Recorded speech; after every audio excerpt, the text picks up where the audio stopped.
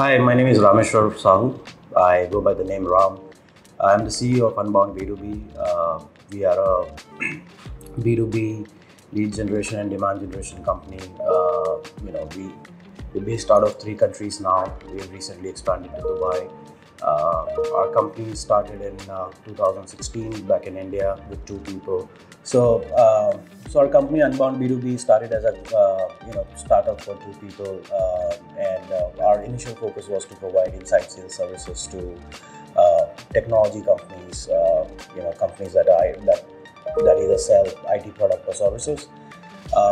So in the first year, we had our own struggle, but then we were able to grow our teams in the first year itself from 2 people to 40, and with just one service on the offering, which was inside sales. In the second year onwards, we figured that there's more that we can do, and we started including more services or solutions in our portfolio, including demand generation, lead generation, and we remained B2B focused. We remained focused on IT as a domain, and that is where we built our core capabilities in 2-3 years. We focused on creating best practices, developing and creating databases that will help our clients generate more sales pipeline. And gradually, 5 years down the line, we are no more an inside sales company. The whole story is turned. Inside sales is still one of the services that we offer, but then our primary business has become demand generation, lead generation, where we are helping companies launch new products to new markets. And why we are able to do that is because we have built an audience of 20 million B2B professionals, IT professionals specifically across the globe. So if there was a company which needed help with entering a new market, introducing a new product, or simply doing a webinar, we should be able to help them create a campaign and target a unique audience that they're probably not able to reach through search and social. And that's what our value proposition has been. So this company Unbound B2B, we expanded not just in number of people, but in terms of value that we provided to our clients. We were based out of Pune, India. We started with 2 people. We have more than 450 people globally now. 2019, we expanded our operation to US. We have presence in San Francisco and New York. And very recently, in 2022, we expanded our business to Dubai. What we're looking forward to do here is to capture or to grow our business in Middle East market as well as European market. So a lot of people think that Unbound is a quick success and easy success. Well, it wasn't easy when it does look like a fast-growing company and looks like a successful company, and it must have come easy to all of us. But it hasn't been like that. It takes a lot of preparation to do a startup. To give you a perspective of preparation, right? One reason why we were successful in the first year itself, while we knew there were chances of failure, but we were successful, is because me and my business partner Nishan, when we decided to start this business, we already had more than a decade of experience in selling technology products to companies. So we knew who our customers are, we knew how they sell, and we knew what their pain points and challenges were. And that's how we came up with the idea of doing Unbound B2B and providing lead generation as a service or inside sales as a service.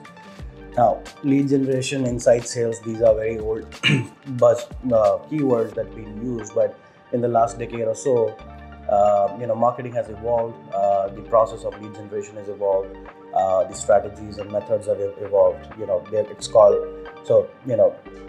today, content marketing, account-based marketing, demand generation, right? These are the buzzwords that is being used.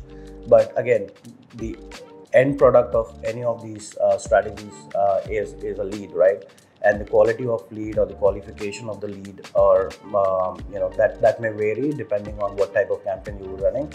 But that's how the industry has evolved. So going back to the point that the preparation was there, right? I mean, I started working when I was 17 years of age. I took a job after my junior high, and that was a summer job basically. I wanted to prepare for university and have some pocket money, but then I liked my job so much that I continued to continued my job even after I got placement for engineering. And so I was supposed to be a mechanical engineer, but I'm not anymore.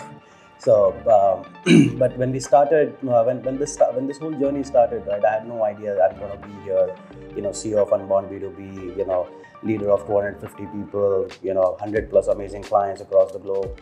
No idea about this, but I followed an instinct. And it was difficult too, right? I mean, because this summer job that I had taken was in a call center back in India, and obviously I was doing night shifts, and I used to work 9:30 p.m. at night till 6:30 a.m. I'll come home, have my breakfast, go to college at 9 a.m., come back by 3 p.m.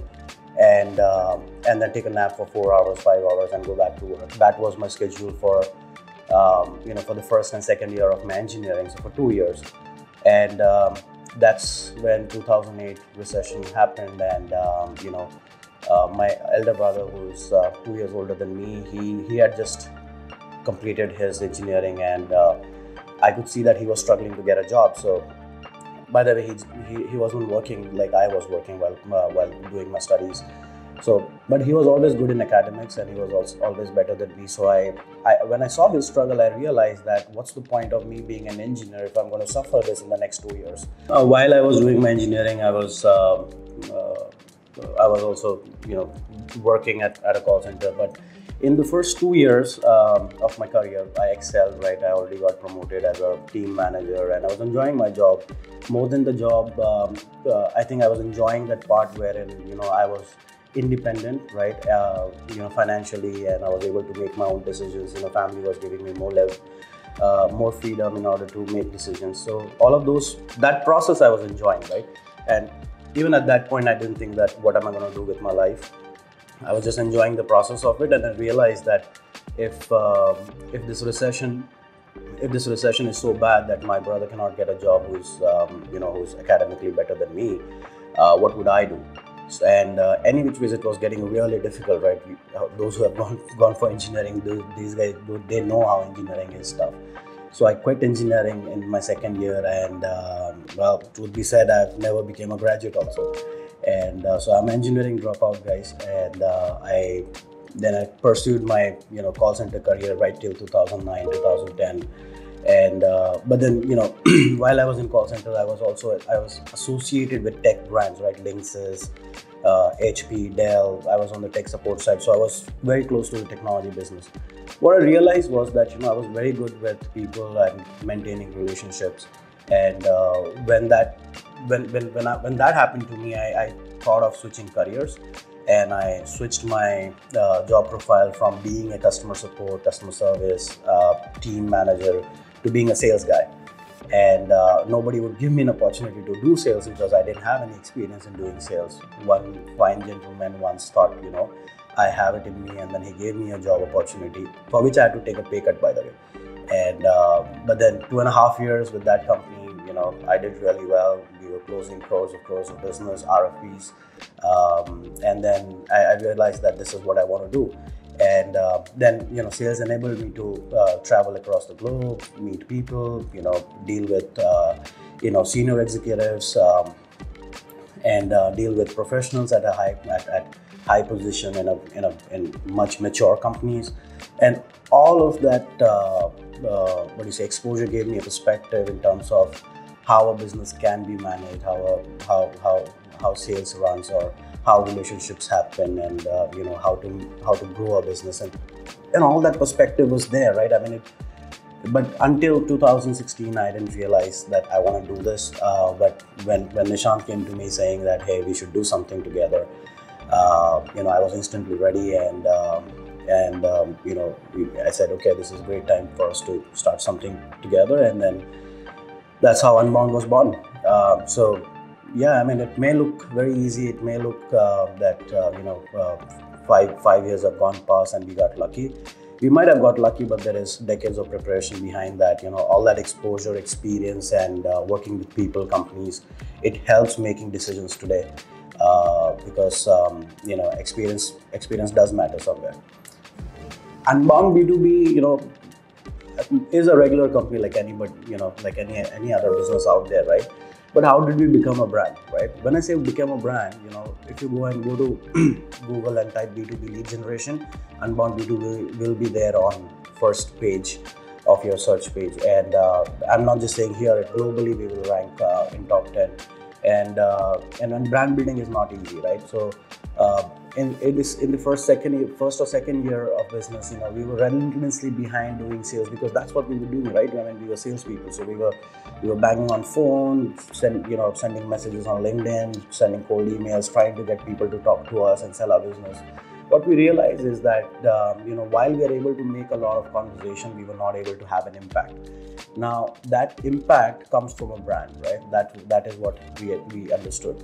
So if you would have historically in 2016 we had a different logo, we have a different website. 2017 we changed our logo and a website, and we were then called Unbound Marketing, which is still our legal name. But we realized that we need to pivot that, and Unbound B2B brand name was born. And we were very sure about how to address this, and how to address the branding problem, which was, first thing, care about your brand, right?